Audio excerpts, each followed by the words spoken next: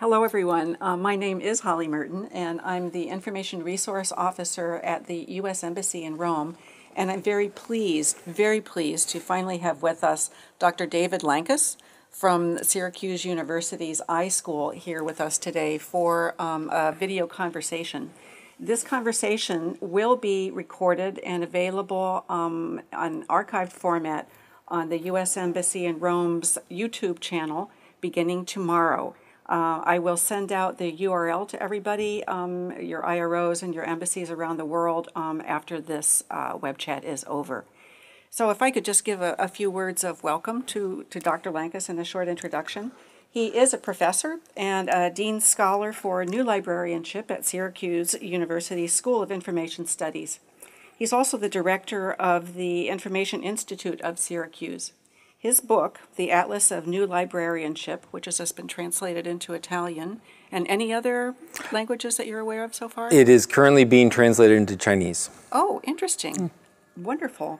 It won the ABC Clio Greenwood Award for the Best Book in Library Literature.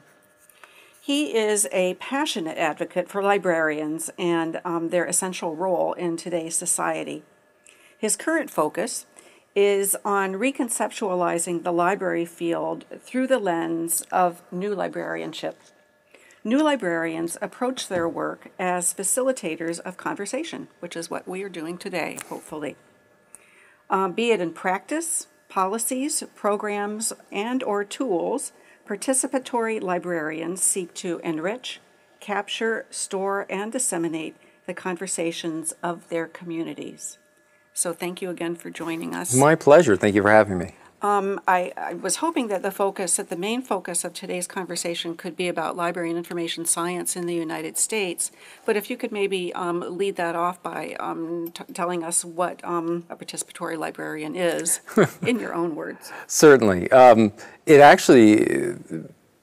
What we're finding in all sorts of industry on technology and different platforms, but even in communities, is the importance of not simply serving a community, but being part of the community, particularly for libraries in university settings and public settings, government libraries, where it's not enough to say we have materials and a collection and people will come to us when they need them, but really to understand that there is an amazing amount of expertise and understanding and knowledge and history and value in the people coming into the library and using our services.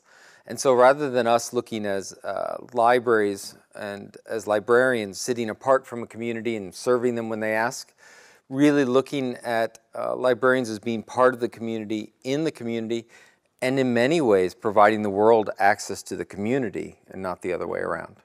Can you give some examples of libraries you've seen that you think offer best practices? Sure.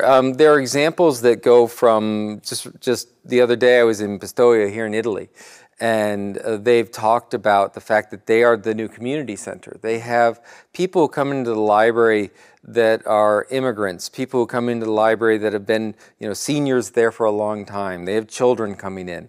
And really it's one of the only places in the city that they can all congregate.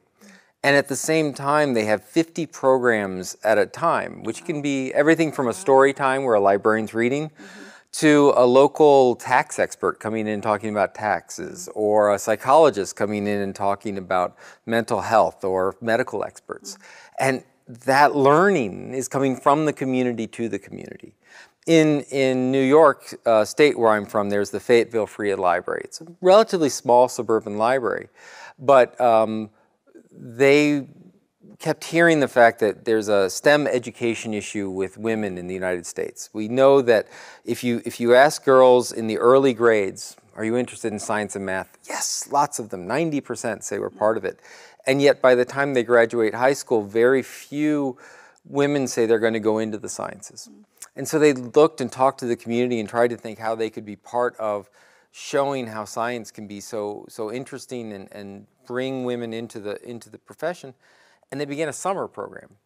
And rather than saying, here's books on science and such, they brought in engineers who live in the community that talked about female engineers, what engineering is, and they built catapults in the library. So oh my gosh, yes, catapult. you'd be walking through the stacks and suddenly pom-poms would be flying over your head. I love it. They brought in a female fighter pilot from the Air Force That's Reserve fantastic. who talked about what it was to be a soldier, a mother, and a pilot. And the great thing about this is when that week is over, that fighter pilot, that engineer, the girls that were also in there, they're your neighbors. So they're weaving this community together. You see it in many different settings. You know, there are some libraries that I've run into in my travels that say, oh, we'd love to do that, but our communities do not have a tradition of volunteerism. Do you have any suggestions on how they can overcome that?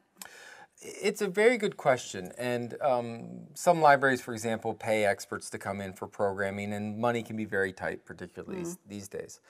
What we've found that it's been most successful is at the libraries we've looked at, whether in North America or we've looked in Netherlands, we've looked in other places, is that the libraries offer these citizens, these neighbors, these academics, etc., a different kind of payment, which is in reputation. It's not so much about volunteering as civic engagement. It's not so much about civic engagement as being seen by your community as an expert.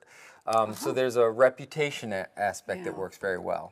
And the other thing is, if librarians spend more time outside of their buildings and in the community, they're asking friends to come over as opposed to strangers and things. So it's creating relationships, building relationships. Many public libraries and academic libraries build strong relationships with local museums. And so they bring experts that may be different audiences together. And many governments have health outreach. They have different outreach programs. So they're bringing in people who already it's their job to share this information. Okay, that sounds good. We did collect a number of questions from our potential audience, and one of them actually feeds into what you were just saying. So I'll jump ahead to that. Let's see. It was about dinosaurs. Oh, that's right. Librarians and information professionals frequently want to expand and change the traditional concept of the bookish library, but they cannot because their administrators, their faculty, and their board members are dinosaurs. So what is the best way to convince these people to join the 21st century? Well, I found a couple of things have been very helpful. I've been pushing a theme called expect more, and that is that we need communities to expect more of their libraries, but we also need libraries and librarians to expect more of their communities. That doesn't just mean financial support and tax support and space support. It means participation and, frankly, understanding that librarians have an expertise. And so when they want to push in a given direction, there's some respect that should go with that. Now, that's only built after working with these folks and working with your community over time so they begin to trust you. But the short answer is when you seek to include new services, many, unfortunately, library organizations look at fads. Oh, it's a 3D printer. Let's put a 3D printer in. Oh, we're going to lend these things out. Oh, this is fancy. Have the answer to the question that the communities will always ask, which is, why is this a library? So I told the story, for example, of bringing in psychologists and bringing in tax experts and bringing in doctors and bringing in these people and having conversations, as well as the collections. And the question I often get is, okay, 3D printing and therapy and doctors and lectures, why is this a library? Exactly. Isn't this a community center?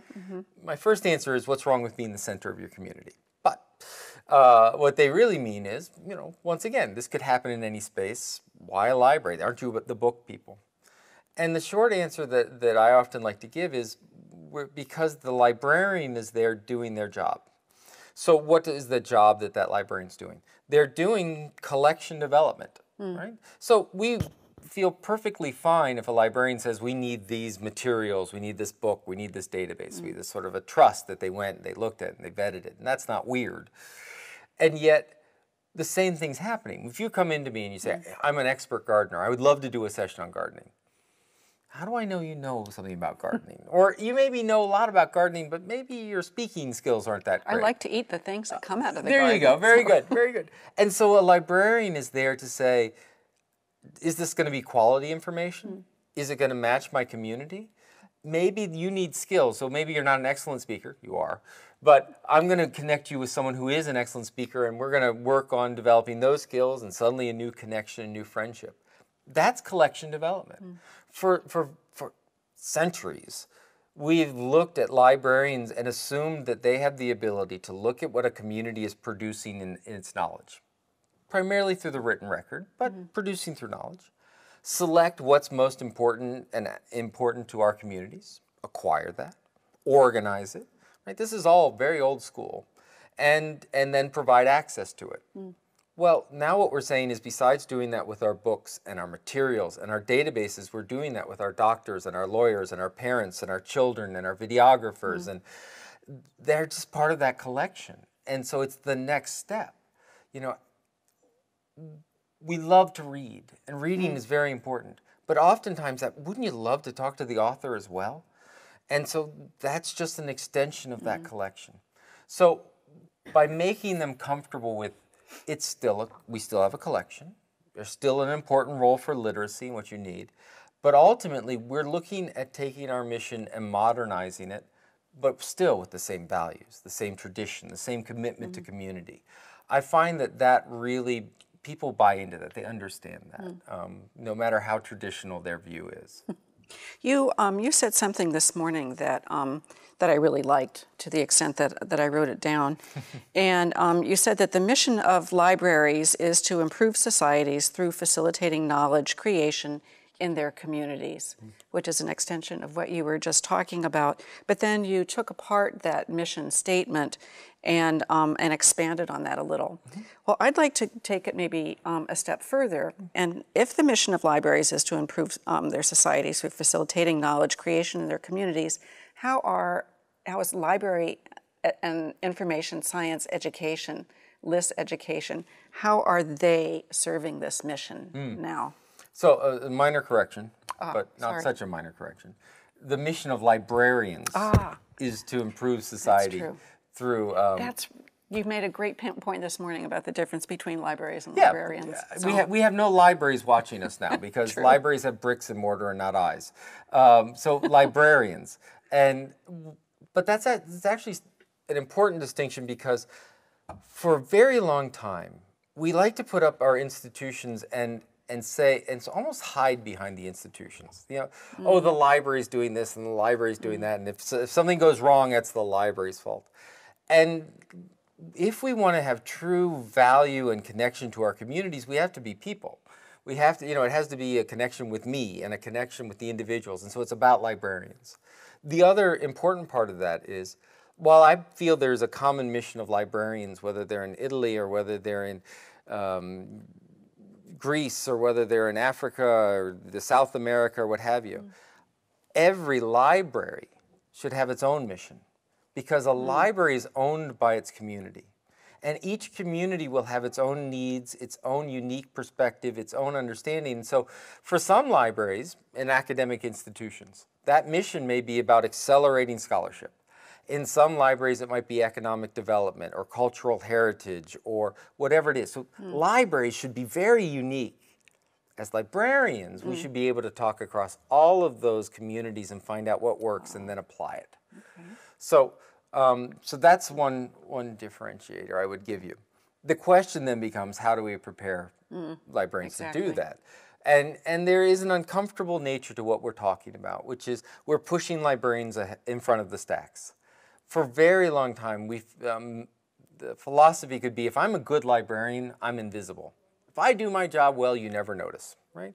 Oh, it was so easy to find that book. Oh, it was so easy to find this, etc. But we have to realize that as we're moving into the 21st century, as we're moving forward, and this sounds terribly academic, but I apologize, but the notion of agency, that is the thing that makes something happen, is moving from institutions to individuals. It is not a hospital that makes you well. It is your relationship with doctor and you taking care of your health. It is not a teacher that teaches someone. It is you as a learner who learns. Now, you need a good doctor and you need a good teacher, but that's a relationship you have now.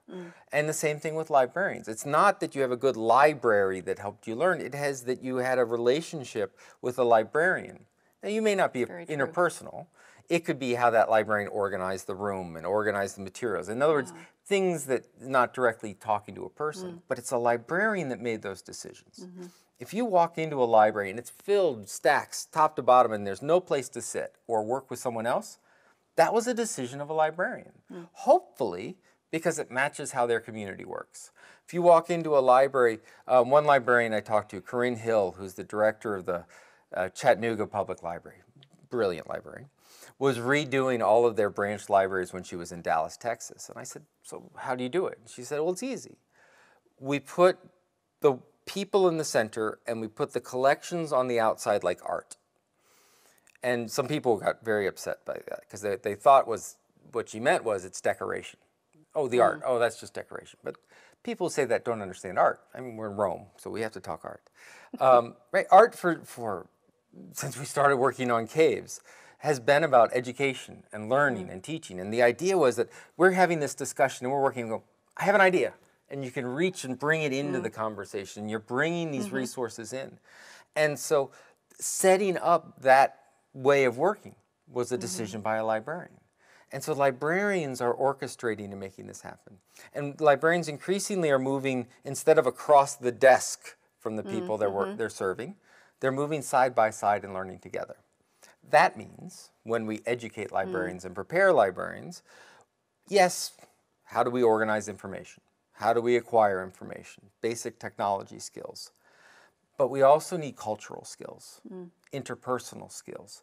And one of the most important new skills is for us to understand that a library, no matter how small, no matter how grand, no matter where it is, changes the community that it's a part of. It can be as simple as they take tax dollars, so there's fewer tax dollars to spend on the roads. We hope they're adding more value. Hopefully it is more than simply, oh, we have a library and it's over there. And that means that librarians need to learn, be prepared for, and understand that they're part of something that in the Salzburg curriculum that came out of a group a couple of years ago, they called transformative social engagement. Is that available online? It is. If you simply search the Salzburg curriculum, you will find that online. Okay, great. And it talks about values and missions and topics. But transformative social engagement is the idea that your community, whether that community is a law firm, a hospital, a university, a government, a town, a country, a state, should make the community that you're a part of better. More educated, more able, more apt, more engaged, more worldly, whatever it is that community and the librarian can come to a conclusion, where libraries make things, librarians make things better. We engage in change. And that is a new skill for many librarians. That's true. Yeah. That's true. Is that, which kind of leads into my next question, or one of my questions about library school curricula. What do they look like today in most universities in the United States, and how are they designed? How do they keep up to date with the concepts that you're talking about? So in the United States, we have an accrediting body called the American Library Association. It's a membership organization, and so in essence, the profession certifies, qualifies, accredits these programs. Happens on a 7-year basis. Sometimes if there are issues, it will happen sooner. And so that's the first thing. They have a series of standards, and the standards are everything from how your students come in, what's your faculty like, and what do your faculty know.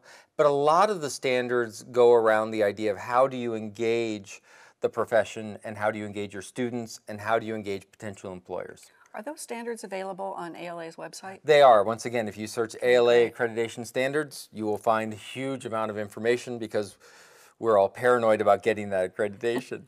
Good. What those standards don't do is they don't say you teach this class and that class and that class and that class. So it's up to each program to determine what its specific curriculum is.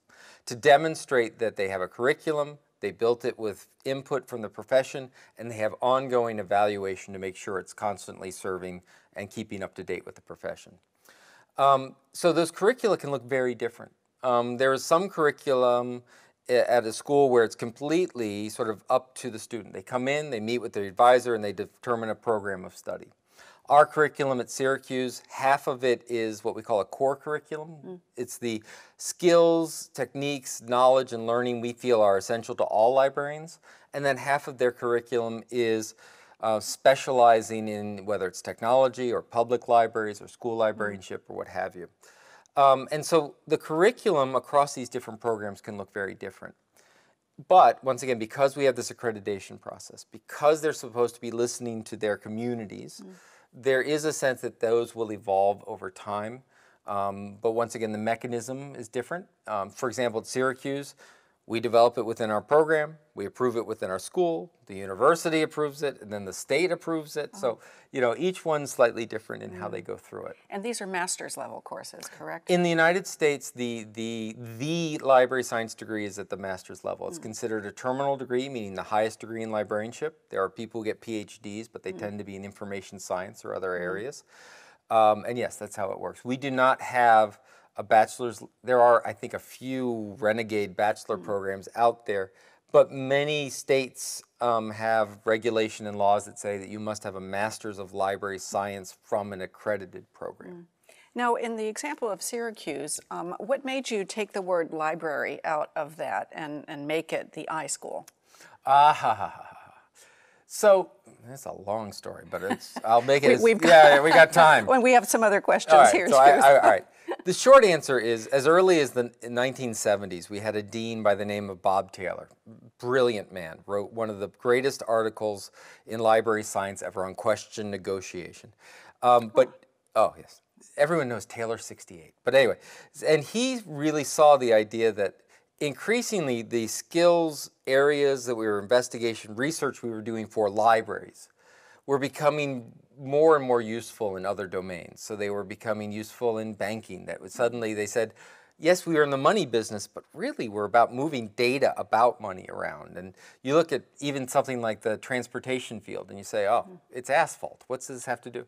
Well, these days they're embedding sensors into the asphalt so that in the winter, if the roads freeze over, it says, come salt me, because salt is corrosive to the environment. So if they can use the sensors and not just salt everything, they can lower environmental impacts. That's information. And so Taylor and his colleagues saw this coming. And so we were the first information school where we went from the School of Library Science to the School of Information Studies. And the studies, I think, is an important word because it was an acknowledgement on the faculty that said, it's not quite a science yet. We're still figuring this out. That was certainly joined by other library science programs, either by merging multiple programs together or them seeing this broader opportunity. And that's worked pretty well because, unfortunately, many industries don't realize they want to hire librarians. And so they go hire information specialists, even though, you know, we know the truth.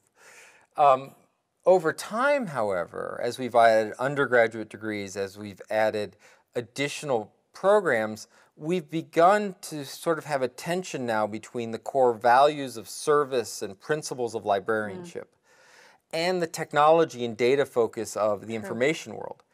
And we need each other. Librarians need technology and data to go out and be of great service to their community. And we know technologists need ethics and values and a service orientation to best meet their community needs. We need more librarians in industries and governments where it's not just about can I find this data or how do I build the software, but is this ethical? What about privacy? What should we do and what shouldn't we do? And I think that librarianship still gives a soul to the information programs and the information schools. I would agree with you, and I usually think of it as the user-focused kind of education that I think we need. But is enrollment in information library, whatever you want to call it, programs in the United States, is it increasing or decreasing these days? To your knowledge. It is. The word we would use is rebounding. Yeah, we had a pretty historical high before the economic crisis. And the great thing about libraries is that there are academic libraries and there are public libraries. And so in the United States, what happened was First of all, most state budgets and local budgets were a year behind. So when the economic crisis hit everyone in the pocketbook, libraries had about a year buffer before they had to worry about it. But then... So that would have been about 2009. 2009, and we began to see layoffs of public librarians. At the same time, however, many people who lose their job go back to work or go back to school. And so our academic libraries actually saw increased usage and increased need and increased enrollments. And so now we're getting to the point of sort of normalizing again. There was a dip, particularly unfortunately, in school libraries.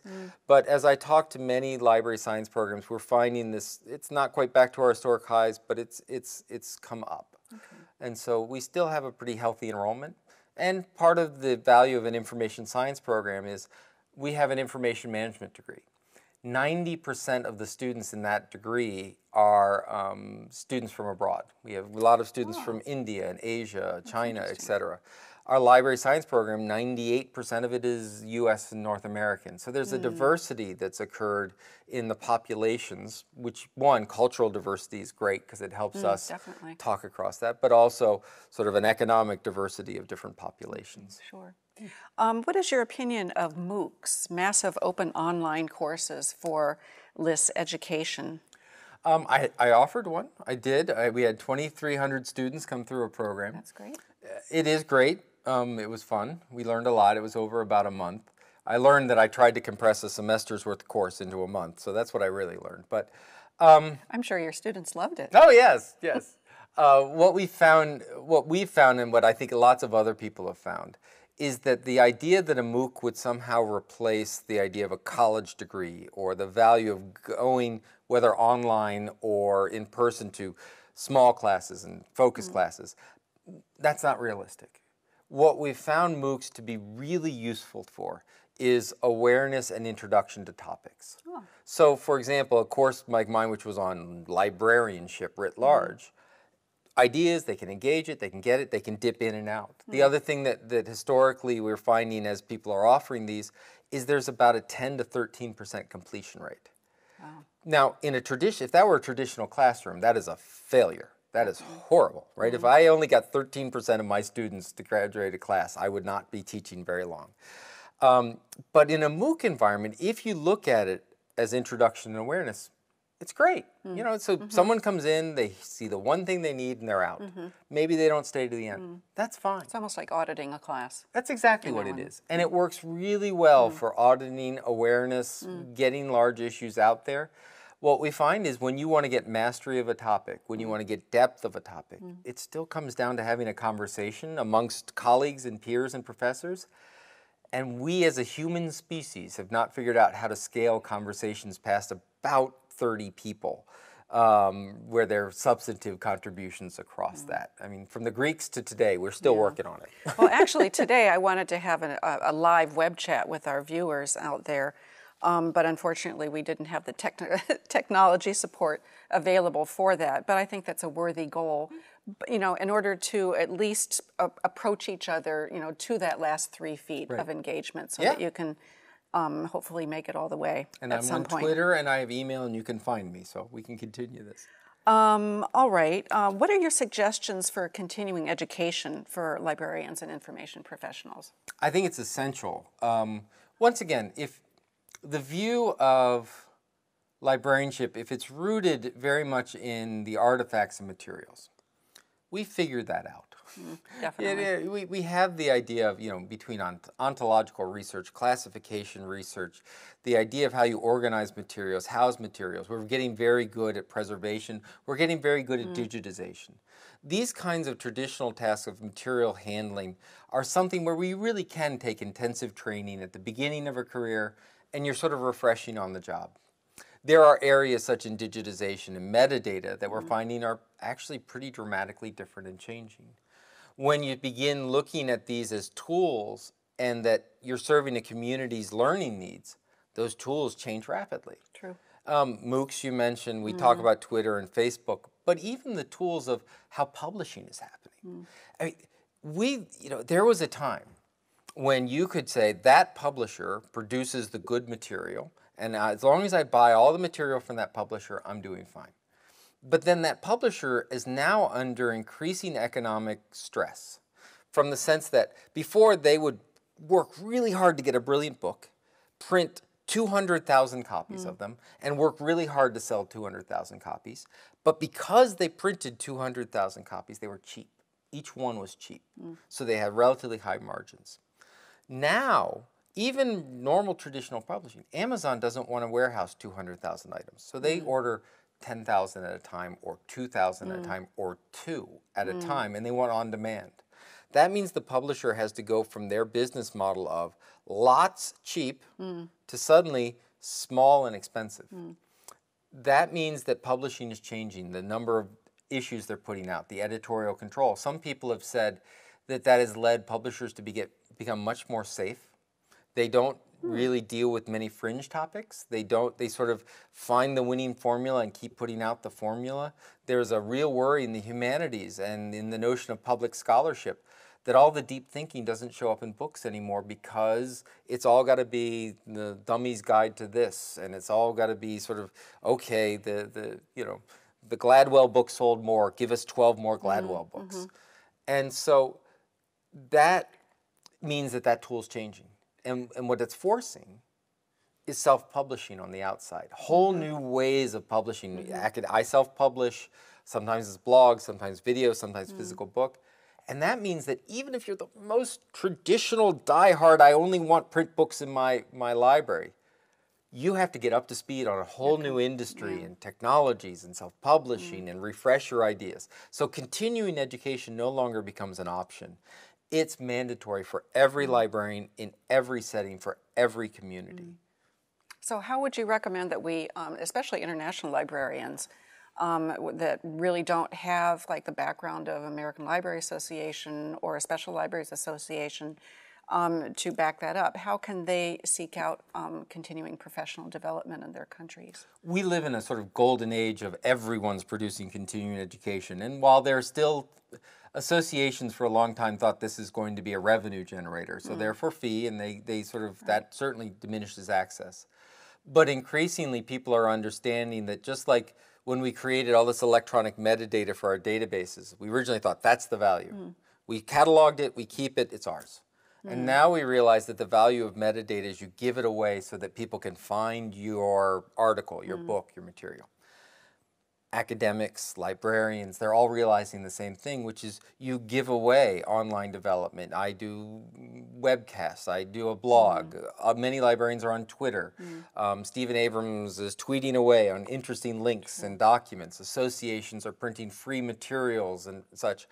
And so what I would recommend is, if you want to keep up, that online education is really happening online.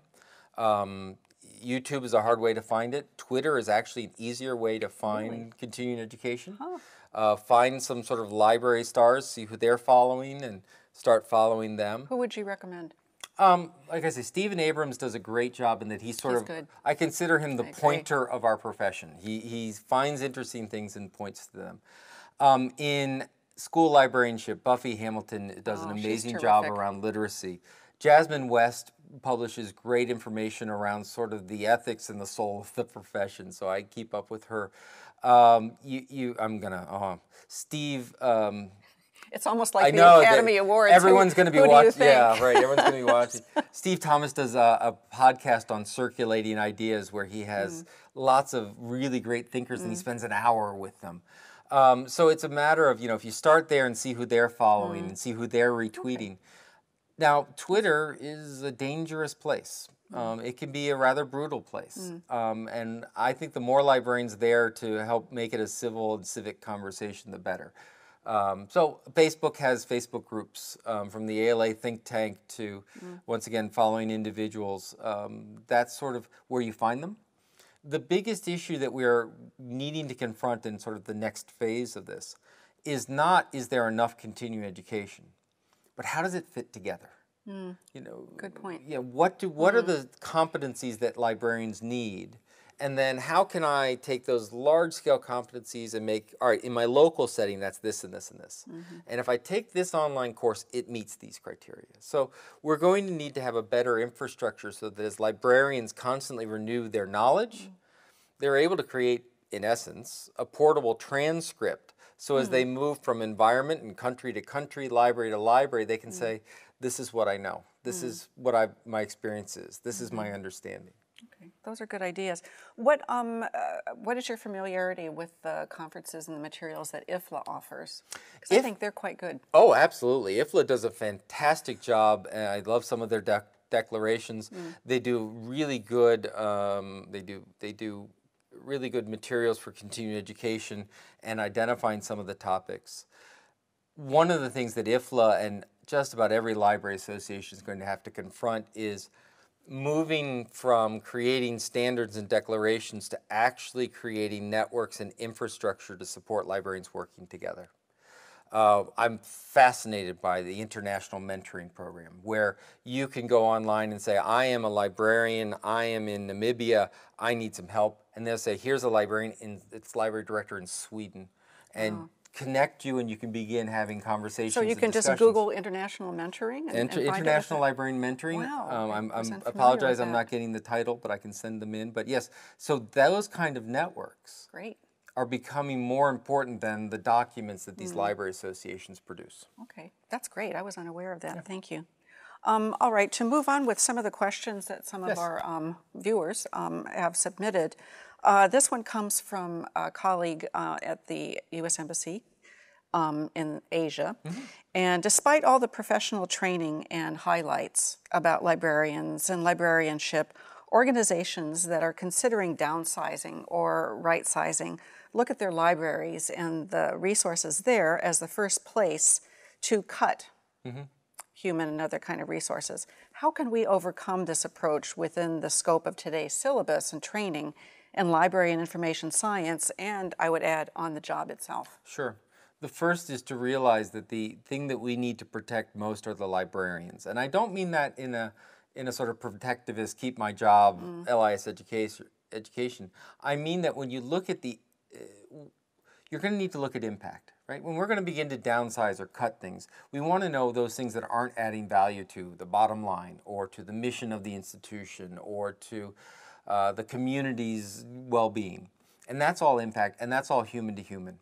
So having strong relationships with the decision makers, we need that not simply to save our job, but once again, we have values and ethics that we would like to get ingrained in. Everything from a diplomatic mission where we talk about openness and transparency, and we talk about learning, and we talk about service, to banks where we talk about equitable access and privacy, and to startup companies in Silicon Valley where we talk about the ethical use of data and what disclosures. So we need to have those relationships with the decision makers, and those are human to human relationships. It's never my library to human relationship. So we need to have those connections. And that means that more than ever, we as librarians need to get outside of our libraries. We need to understand that the library is owned by the community, not the librarian. So in this, the information center here in the embassy is owned by the embassy, which is ultimately owned by me as a citizen, and that the librarian may work there. But more than that, that's a space may house collections, may house tools, may house materials for the community to come in and participate in. Librarians should be busy out on the streets, out on the roads, out making connections with that community to find out what they're talking about, how to serve it. So what is the impact that I have personally? Is that impact understood by decision makers personally? Am I out in that community of business, community of lawyers, community of the university, out there making a difference? And the space and tools that I provide, books, materials, databases, physical spaces, etc., are those aligned to the desires and aspirations of your community? All too often, particularly in public libraries, we spend a lot of time worrying about what people can't do. Oh, we have low literacy rates. Oh, our economic development is horrible. Oh, we don't have tourism. It's all about problems. If you've ever had a friend who spends a lot of time pointing out your problems, you usually don't have that friend for long, right? That's a lovely dress on someone else, right? Oh, I'm sure you'd be great in that job even though you're unqualified, right? But what do we do to our communities? Oh, we have a reading problem. Oh, we have an internet access problem. Oh, we keep pointing out what's wrong. What if we said, oh, if we had a literate community that was reading and writing and engaged in the world, wouldn't that be amazing? Oh, we better work on reading. It's a very different message. Oh, we have brokers, stockbrokers that are making poor economic decisions. If they understood the information sources available to them for those decisions, they would do a better job. The U.S. Department of Justice, one of their divisions is around economics. They make the antitrust decisions in the U.S. I visited their economics library. It's open 24 hours a day, but not with librarians. The librarians get to go home and go to sleep, because the economists know that library collection so well. They come back in the middle of the night. They all work at night. And They physically enter the building? Yes. That's interesting. And they shelve the books for the librarian. The librarian doesn't even know where the book, because they know that collection better than the librarian. So the librarian That's impressive. is busy not teaching the economist economics, not giving them the economy books that they know and want to tell. They tell the librarian, go buy this, go buy. They're spending the time going, the economist saying, I have an antitrust decision in the cable industry. I need to know about the cable industry.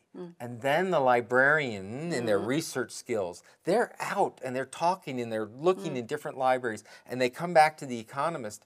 And so they're helping the economist do their job, not organizing the material that may help them do their job. So being out there, being engaged with the community directly. Get out of the building. Get out of the building. Yeah, the building belongs to the community. Get them in, get you out.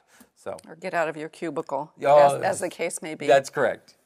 All right, our next question comes from Brazil, and it says that library and information science education should for sure be taught side by side with social sciences and education. Yeah, I don't disagree. Okay. Let's see, that would broaden the horizons of the students and presumably the faculty, and make them understand that they have a role in education and civil society. Yes. Okay. So, Let's see, and then the actual question is, do you think that one way to do that would be by making them understand that they would be a kind of mentor for younger generations? So first of all, greetings to my friends in Brazil. One of my books called Expect More is currently being translated into Portuguese and will be released here at the end of the month. Unfortunately, I'll be in an airplane as they're having their conference. And what's the title again? Expect More. Okay, great. Thank you. Demanding Better Libraries for Today's Complex World. I don't know what it is in Portuguese. I think absolutely we need to, first of all, librarianship has always been interdisciplinary. If you're in an academic world, sometimes we talk about transdisciplinary. That is, the science that we have, the expertise that we have, the skills that we develop, the research that we do, has applicability in the sciences and the humanities and anthropology, etc. But increasingly those skills, ontology development, information organization, information retrieval, are being informed by the idea that we want to have impact. So it's not enough to say I've made a beautiful collection. You have to say I've made a beautiful collection for this purpose. And what is that purpose? That purpose is learning. Right? We've always been about learning. We built the Library of Alexandria, was the world's first startup. It wasn't about the scrolls. They were in the museum. It was the scholars that were in the library, and the librarian was the closest advisor to the kings and queens. We know that this idea that we're about knowledge and learning, it's always been fundamental. We've just become so enmeshed with the tools and the complexity of the tools and the power of the tools that we've forgotten it's all about learning and education. This is somewhere back to our information science conversation, Exactly. right? We feel like we can throw computing and code at everything and it will solve a problem. We think if we can get internet access through, you know, the most remote areas of Australia, then the Australian society will thrive. Never mind that they need great transportation, they need civic engagement and rights, they need whole civil, I mean, it's a complex problem. We can't just solve it with technology. Learning and improving knowledge of a society is a complex problem that we can't solve with the magic book. We have to understand that that book means something, it's interpreted, it's understood. There's a wonderful, wonderful librarian, Betsy Kennedy in Cazenovia Library, and she realized that there was during the economic downturn, they have a food pantry. And the parents would come in for the food and they would bring their children were bored and had no great access to education. She started a reading program. And then she realized that she was working with the children, helping them with literacy, that the parents were having trouble finding jobs because they had literacy problems. So they began a high school equivalency program. And then they realized that this is just one food pantry, so they worked with churches, and they built throughout the county systems like this. But she tells the story of they would give out books, and they'd get new books donated, and she was giving it out to one young girl, and the young girl began to cry when she took the book. And Betsy said, "What's wrong?" And the girl said, "This is the first new thing I have ever owned in my life." Yeah. Oh. That's librarianship, not because it was a book, but because what that girl needed was a sense of self, was recognition. And what we as librarians can bring to our communities, can bring to our universities, can bring to the poor, the homeless, as well as the educated and the suburbanite and the parent, is we can bring a sense of meaning into their life. And that may come from a book, but it may come from a 3D printer. It may come from talking in a human library to a doctor or a musician or helping someone start a business. But that's our goal, to make the community better, not to collect what the community produces. That's great, but only if it can go back into and generate new ideas and new creations. Almost like mentoring. Absolutely. You know, as our colleague in Brazil points out. That's very well put, yes. Actually. Thank you, you're right. Let's see. And then we have some questions here from Italy in our remaining time. What do you think was the role for libraries and librarians during social movements like the Arab Spring or in economic crises like now in Greece?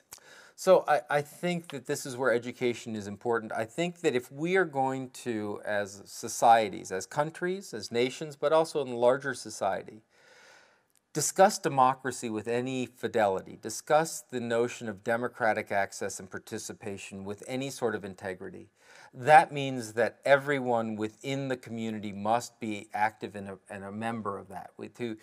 We must rule ourselves. And now, I saw a tweet somewhere saying, Linkous says that for democracy, people must be informed. And I said, I stole that from Thomas Jefferson. So there's a lot of founding fathers going into that statement. But that means that as librarians, if ultimately it's about learning, why are we learning? We're learning so that we can govern ourselves. We're learning so that we can provide a better society today and tomorrow for our children, for ourselves, for economic development. So when you see economic crises or political crises, or even just civic crises, libraries are there. What we've seen in the Hurricane Sandy taking out huge parts of the East Coast, when families and homes were destroyed, the libraries opened. Even when the librarians' homes were destroyed, they went to the library, they opened the door, it became the place they could charge their phone and find out if their relatives were still alive. We see when protests turn to riots, we see libraries open to make available to their community going, no, we're still a family, it's still about learning. We see, I was asked during, say, the Charlie Hebdo shootings, what can libraries do? They can bring a community together to say, look, this is a new immigrant, this is someone who's lived here for hundreds of years, this is this religion, this is this perspective, but we live together, we're a community, what does it mean? And provide a safe place to have a conversation about what it means to be a community. When you have an entire country making referendum decisions about their future and their children's future, we better be informed about what that vote means. Many times librarians say, oh, it's political, I can't be involved in politics. And yet, this is the most important decisions we can make. So we must know our history, we must know our current topics, we must have multiple viewpoints, and we must have a place, conceptually or physically, that a community can come together. And outside of the burden of commerce, outside of the burden of family or religion or what have you, but can come together as the community place and say, what do we think about this? The piazza in Italy, the piazza in Spain, they're closing. The benches are going away. The commercial areas are getting bigger and bigger. They're being redeveloped. The new piazza, for my Greek friends, the new agora, is the library. And even in academic settings, if you're in a university and you say, oh, I'm a physicist, and I don't talk to you because you're a biologist, and oh my goodness, those historians over there, they can come together in the academic library and they can realize that physics and chemistry and history all intermingle together. Yeah, that's what I like about the information commons concept. Yes. You know, that I know a lot of academic institutions and libraries in the States are adopting, because it does create that piazza agora, opportunities for conversation and creating knowledge together. I like that concept a lot. But you mentioned immigration and immigrants, and that leads into our next question, which is, how do you think libraries can help with the integration of immigrants? And how can a topic like this be integrated itself into the LIS curriculum? So there's a couple of issues there. One is a cultural heritage issue. I think too many folks look at cultural heritage as the artifacts that came from the past. If you look at something like the UNESCO definition of cultural heritage, they define it as places and monuments, things. And yet our cultural heritage is the conversations we have, the values that our parents taught us, I mentioned our founding fathers. Those words, it's not simply that we have a document with those words, it's those words being taught and lessons and all of this. And so when we look at an immigrant population, part of what we need to help those immigrants do is not to become us, but to enrich that cultural conversation. And to enrich a conversation means you must understand the conversation, whether it's in a given language, whether it has certain references to the past, whether it has, whatever it is, and frankly challenge it. Because what we as librarians have always said, I mean, if you go back to 1932, the American Library Association put out our Statement of Ethics. And it says, we as librarians bring a diversity of viewpoints to any issue. Rather than saying this is the one answer, we say, look, this is the answer that science provides. But there are other views. This is the mainstream answer, but there are other views. So diversity, we know that's how you do good service. And so having more diverse voices, having more diverse opinions, having more diverse backgrounds, it's essential. And so we should be engaged deeply within the immigrant population to help them become part of our national conversation. And that means they must feel wanted. They must feel valued. They must understand the norms of that conversation, but they must also feel empowered to have their own norms and say, wait, what about this? In the United States, we, in the past 6 months, have had an amazing national conversation, which I hope is a start and continues, around issues as diverse of same-sex marriage, as issues as diverse of racial identity, of white privilege, of heritage, of Southern history, and so libraries can be part of that conversation, so we don't feel like we have to fight about them, but we can come together and we can have civic and civil conversations. And facilitate that conversation. Exactly. As a librarian, we should have every role to say, we respect your opinion, we respect your view, but we also respect theirs, and so we now need to make sure that we're going to have an equal conversation there. Right. One thing that I've noticed working in U.S. public libraries with the immigrant community is that sometimes they don't even know that the library exists. So do you have any suggestions or views from your colleagues in the States on how they can address that? Absolutely. I mean, if you're coming from cultures or countries or even regions without strong library service, it's natural not to know what they are. Or sometimes you have a strong sense of library, but it's around cultural heritage or materials. And so understanding that this can be a place of learning and such is new. The quick answer to that is to get out of the library, to go to where they congregate. In Illinois, they're starting what they call hotspot loaner programs. And they do this in New York and Chicago and such, which is, in the United States, the internet's increasingly important. So in schools, you have access to all these wonderful electronic resources. You go home, you have no internet connection. You can't do it. So they're loaning little cell phone hotspots that create a wireless network in your home. What this library program is doing is fantastic, is they're loaning them out to homes, but the way they're making people know it is they're going to football games. They're going to athletic events. They're going to the street fairs. They're going to the street markets. And they set up a table, and the table isn't about two people sitting there going hi in the library. It's, do you need access to the internet? Come here. Oh, while you're here, by the way, did you know we do this and this and this? It's kind of like, you know, offering refreshments, and while they're drinking, you're going, that's a great water. Would you like more? We have some right over here. It's called a public library. And while you're there, and so it comes back to being outside of the community. Libraries are taking their old bookmobiles, tearing out the books and putting them with online access stations, not because the books are unimportant, but because getting connection is more important. They're working with local governments to set up bus lines, because one of the greatest barriers to library service is transportation. How am I going to get a better job unless I can learn? And how am I going to learn unless I can get to a library or university and I can't afford the car? So libraries are working in partnerships with museums and hospitals and bus lines and taxi services and telecommunications to make it happen. Go librarians. Yes. All right. Our last question, I think, is a really good one. And it begins with, what is your impression of the Italian libraries you have seen? And what is your impression of the LIS education situation or status outside the U.S.? I have seen some amazing physical libraries. I have met some brilliant librarians. I will be honest that the general impression that I get is that there is a great concern among Italian librarians. There is a great frustration among Italian librarians. I think they hear about and see all these wonderful services and such, and they say, well, we feel like we're closed in. We're closed in by our faculty. We're closed in by bureaucracy. We don't have enough money. So there's a tension here. And that tension can easily, unfortunately, turn to despair. But I think that tension can very easily turn into action. A mobility and a social action where we begin to connect those who want to push libraries forward. So that if you have a bad day, you can talk to someone across the way, back to our mentoring program.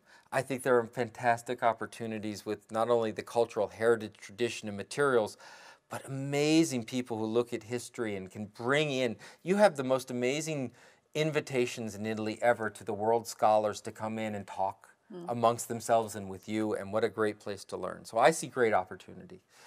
I would say that in terms of LIS education, I would say it's not unique to Italy. I see some in the United States. I've seen in other countries. There is a great focus on materials. There's a great focus on the philosophy and organization, not enough necessarily experimentation. Just please realize that the fear that a librarian feels from stepping out from behind the desk and sitting next to and learning with a patron or a member or a customer or a user is probably half of what a professor feels from realizing they have to learn from their own students. That when students ask you a question, instead of giving them an answer, you have to realize going, I don't know, let's find out together. And that would be difficult That to is do. difficult, and that is a cultural shift that all gray-bearded professors are having to deal with. And I see opportunities there as well. I see Anna Maria Tamaro. I see wonderful instructors in Italy that are pushing for these kinds of changes and reform, and they're networking around the world to make it happen. I'm really impressed with the dedication that I've seen, not only with Italian librarians, but with all the librarians that I've met in the course of my job. So finally, last but not least, I really put you through the ringer today, I think.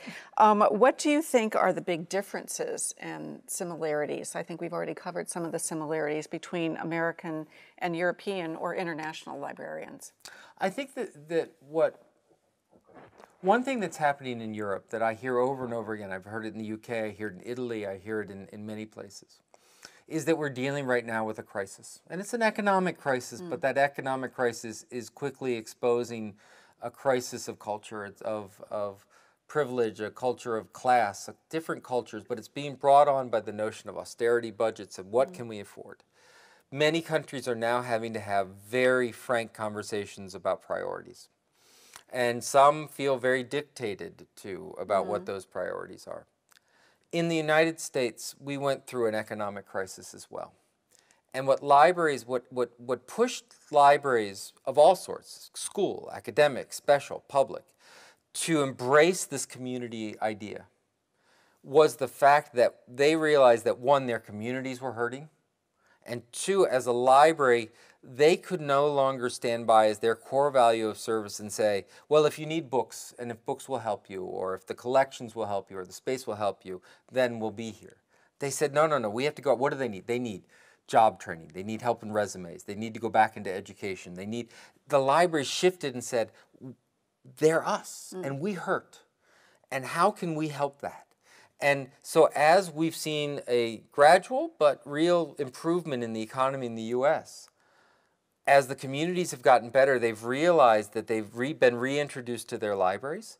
They've realized the value that those libraries can support, both in traditional and new services. And so they begin to say, how can I support that?